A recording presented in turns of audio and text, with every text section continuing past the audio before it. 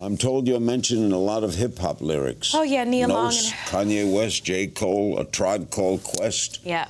Why do they talk about you in hip-hop music? I don't know.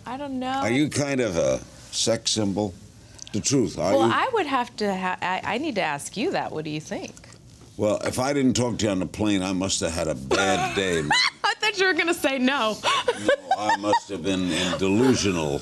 So I think the thing with me in hip-hop music, here's the deal. So I grew up in a time where, you know, Puffy Combs was, you know, running nightclubs in New York City, and Boys in the Hood was out, and Heavy D, and my beloved brother, who I miss madly.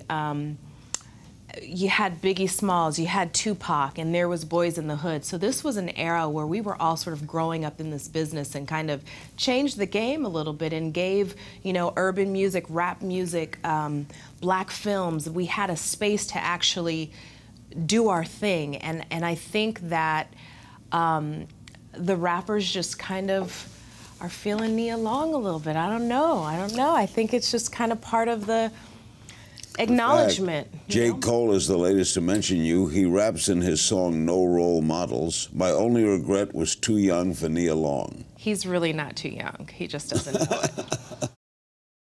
Watch new episodes of Larry King Now Monday, Wednesday, and Friday on demand on Aura TV and Hulu.